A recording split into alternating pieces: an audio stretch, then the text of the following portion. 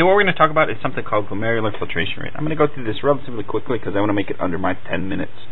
I have two parts. The first thing we're going to talk about is just a basic introduction about what GFR, or glomerular filtration rate is, and what are the pressures that influence it. The second part will be how do we control it. One of the first things I need to do is draw up some basic anatomy. And what I'm drawing here is something called a glomerulus. And a glomerulus is a tuft of capillaries. If you'd like some context, I can draw a little, or an attempt to draw, a little kidney up here.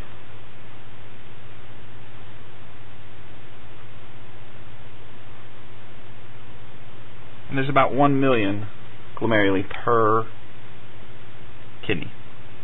So they're very tiny. And they tend to lie right out here in the cortex. There's some deeper ones that are called juxtaglomerular, but the main ones are, or 85% of them are cortical, and they're out here on the cortex. So this right here is called the glomerulus. Some other anatomy we care about is this is called the afferent arteriole.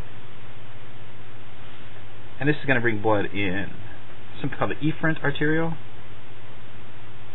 I'm just going to abbreviate it or shorten it to efferent, and this is going to allow blood to escape.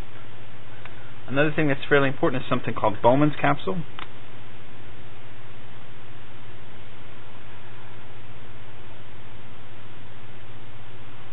Bowman's capsule is going to wind its way around in what's called the proximal convoluted tubule.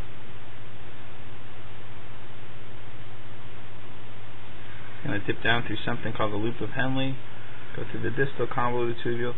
And a very important thing that we're going to talk about here in a second is it's going to come back near the afferent and the efferent of the glomerulus that first gave way to the filtrate.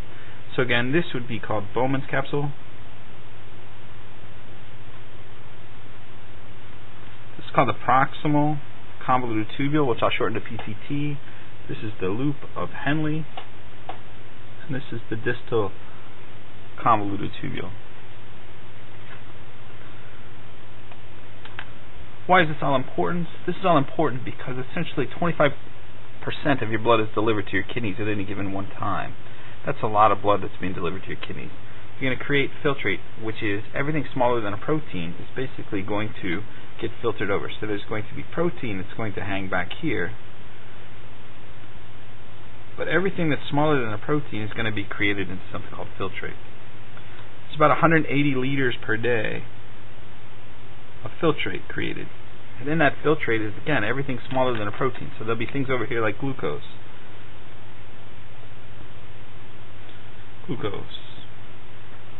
And that glucose, we'll draw here, there's going to be a lot of sodium and other ions too. I'll just do sodium. So these little guys are sodium. I'm purposefully drawing a little bit of sodium out here, but drawing it more concentrated through the loop of Henle. There could be other things like vitamins and minerals and things that you don't want to lose. Vitamins,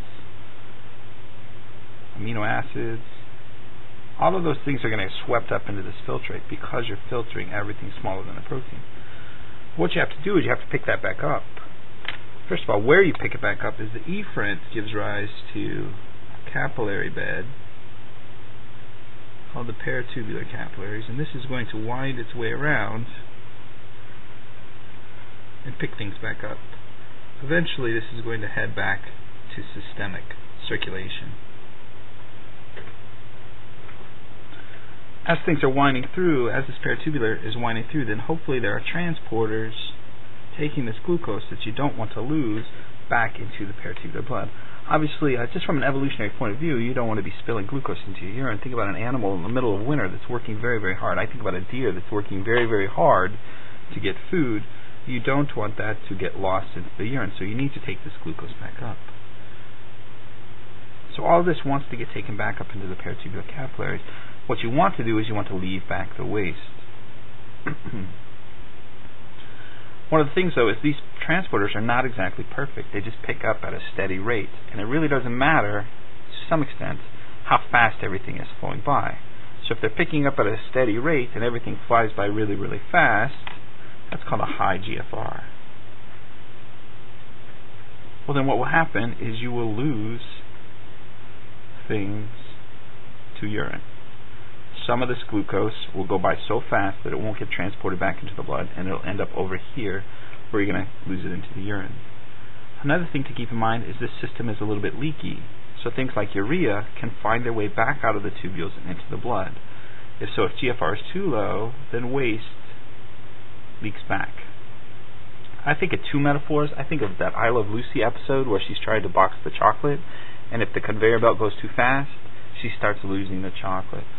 I'll try and annotate to that YouTube video. So if everything goes too fast, you can't pick up what you want, and it ends up in your urine. If it goes by too slow, you pick up too much, and essentially you're in kidney failure then, because all your waste products are making it back into the blood. One of the things we need to, or another metaphor is if you go to the grocery store too fast, you end up forgetting things, you lose things, you don't get things that you want.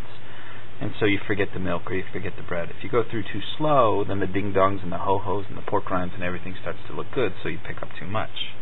Now there's three pressures that we care about, because one of the first things we're going to do in this first video is talk about pressures. We're going to talk about pressures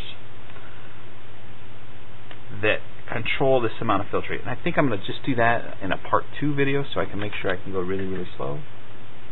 And then I'll do a part 3 video, which will be all of the things that control GFR.